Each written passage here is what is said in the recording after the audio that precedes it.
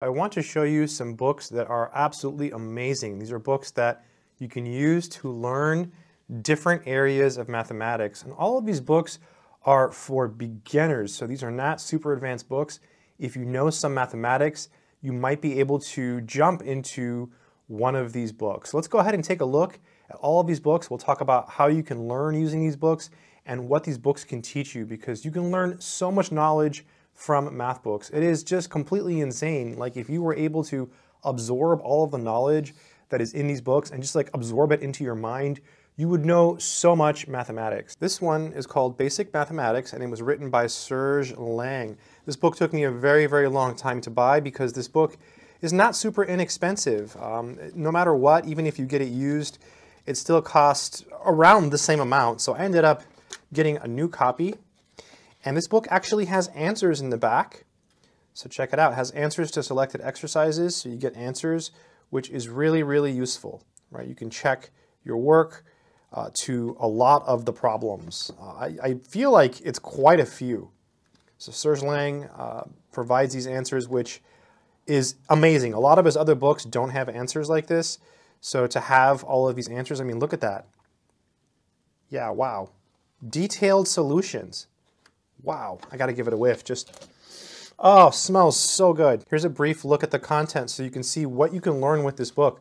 So it starts with numbers, then linear equations, real numbers, quadratic equations, and then logic. So very different from other math books. In fact, there's no other math book that's like this, right? This book is very, very different. This is not a book you would use for a course, I think. I don't know of any courses that use this book because it covers such a unique set of topics. Some geometry, some trig. It's got an entire section on sine and cosine, right? Very strange. Not typically how it's presented. Typically you learn trig in a pre-calc course using a pre-calc or a trig book. It's got induction, determinants, and there's an index. Notice it doesn't say anything about the answers, but it does have those answers in the back of the book. The layout of this book is very, very clean. By that I mean it's just very easy to read. Like, there's just like the right amount of spacing. It's not wordy, it's to the point, and it's elegant. And that's something I've always liked about Serge Lang's books. He gets to the point. There's not a lot of like extra fluff. It's straight to the point, and I think that makes it awesome. Also, it has good exercises. Some of the exercises are really easy. Some of them are a little bit harder. You're going to find a lot of non-standard problems in this book in certain sections because it's a non-standard book, right? This is not a book that you would use for a course. So you could use this for self-study. This is one of those big, thick pre-calc books. This is the one by Sullivan, and it's a thick, heavy book, and it's a hardcover. I really like that this is a hardcover, whereas the Serge Lang book is a soft cover. But I'm told that there is a hardcover in existence. I don't own it, but I'm pretty sure it exists. If you happen to have a hardcover of this book, by the way, please let me know.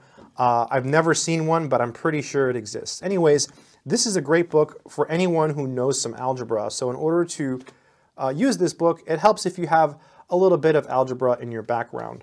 Let's take a look at the contents. This book can be used to learn both pre-calculus and trigonometry, and typically in colleges in the US, a book like this would be used for a pre-calc course and for a trig course as well. Very, very basic stuff, very standard. Again, this is the stuff you'll actually learn in college courses. So graphs, functions and their graphs, polynomial and rational functions. There's a lot of overlap here between college algebra and pre-calc, so you do get a good review of perhaps a lot of things you already know, and there's nothing wrong with reviewing.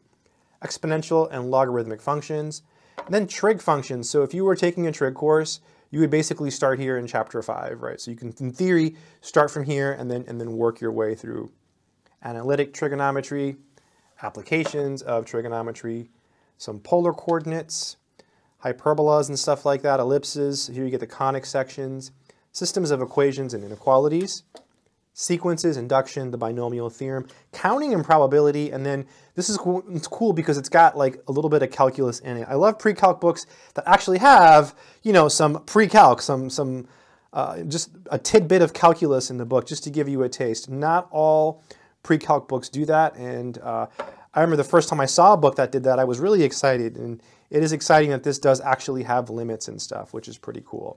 Let's go ahead and take a look at that stuff right now. Here you can see the book actually does teach you some calculus, which is really cool. Here's the tangent problem. So you have a tangent line at a point, really cool. And then you work on finding the slope of that tangent line, and that's called the derivative of the function.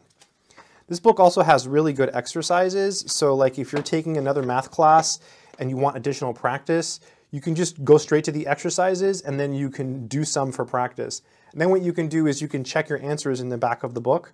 So yeah, this is amazing. I want to emphasize that this is a textbook too. So someone asked a comment, they said, why do you always say textbook? What do you mean, what other kinds of books are there? Well, there's other kinds of books like workbooks. Those are smaller books that are less expensive and they're soft cover and you can write in them. Whereas a textbook like this one, this is comprehensive. This has more material than what you would learn if you took a pre-calculus course and a trig course in college, because everything in this book is more than what you can possibly learn in a course. So yeah, just a ton of knowledge, perfect for self-study. This one is legendary. It has been around for a long time. Look at this, 13th edition. And notice the name of the book. It's called Thomas Calculus. That's because this book is based on the work of George Thomas. George Thomas wrote a book called Calculus many, many years ago. I have some older editions of his book, and it has been revised multiple times, and this is the result. Now, there's key differences between this edition and the older editions. Which one's better?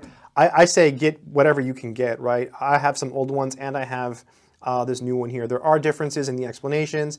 This has some content that the old versions don't have, and the old versions have some content that has been taken out that is no longer in the new version. Which one's better? They're both really good, I think. And you can see here, based on the original work by George B. Thomas Jr., MIT, right? So he wrote this legendary book called Calculus, and it was so good, it was so popular, that even to this day, these people here have been revising it and working through it. So this book can be used to learn everything that you would learn in Calculus 1, 2, and 3, at least in the US, if you went to college. Let me just show you some of the topics. It starts with functions, then it goes to limits and continuity. So all Calc 1 courses typically start here. Derivatives, applications of derivatives, and then you've got integrals, applications of definite integrals, integrals and transcendental functions, some integration techniques. A lot of these things you would study in a Calc 2 course. You've got some differential equations. Again, this is Calc 2 here, sequences in series, some parametric equations. And then Calc 3 stuff starts here, vectors and the geometry of space. So this is stuff that you would learn in Calc 3, multivariable calculus. It's got partial derivatives, multiple integrals, integrals and vector fields, and then some second order DEs. Typically, you don't cover the DEs when you take a calculus course. I used to cover it a little bit in my Calc 1 courses near the end, but really basic stuff. And then you have answers to the odd-numbered exercises in the back of the book, which is awesome because that way you can check your work, right, which is super useful. Look at all of these answers. Wow, right? It's just completely insane. So this book contains tons of exercises, tons of examples, and yeah, it's worth owning. This is a great calculus book. You can use this book to learn calculus. With this book alone, you can make some serious progress. Now, compared to other books on calculus, like the one by Stewart, or the one by Larson, or the one by Briggs, or Swakowski, there's all kinds of great calculus books. This is just another one, and it's one that has withstood the test of time. Again, it's based on the work by George B. Thomas. Now, the explanations in this book are good explanations. They're the explanations that you would expect from a solid calculus book. So not everything will make sense upon first reading, as is the case with most math books. But it's worth it for what you can understand. It's got a lot of examples, a lot of exercises, and it's got answers in the back to the odd-numbered problems, which make it perfect for self-study. How do you learn math with these books? Well, once you get a book, what you should do is try to sit down and at least do one problem a day. You know, you can say 30 minutes a day or an hour a day or 2 hours a day. That's great if you can get yourself to do that, but I think it's easy to tell yourself, hey, I'm gonna do at least one problem today, at least one math problem. So you pick up a book and you sit down and you do a math problem. And once you get going, a lot of times you're gonna find that you're gonna spend more time doing mathematics. You won't just do one problem, you'll do 10 problems or 20 problems, you know, depending on the difficulty level and how much time you have. But if you do a little bit of mathematics every day, I think that's really the best way to learn. You know, I had this teacher once, a long time ago. He's a really good teacher, and I remember I was in his office, and there was a student there, and the student says, how can I get really good at this? I'm trying to learn.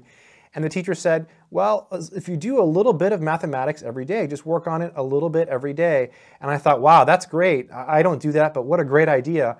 And I didn't really take his advice, but I should have, because that's how you learn mathematics, right? By doing. And if you do a little bit every day, you're gonna get there. You're gonna get there. Anyways, I hope this video has been helpful. These are awesome math books. I will try to leave links in the description of this video in case you want to check out these books. They're all awesome, and I think they're great.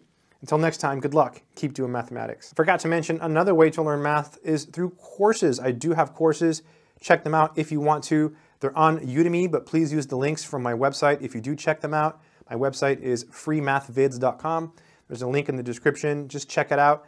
And yeah, I've got courses on algebra, calculus, differential equations, etc. So it's another way you can learn mathematics. Also, if you want to subscribe, if you feel you found any value in this content, feel free to hit subscribe if you want to. If not, that's okay too. The key takeaway from this video should be that these are all awesome math books and you can use them to learn tons of mathematics. Good luck. Keep doing mathematics.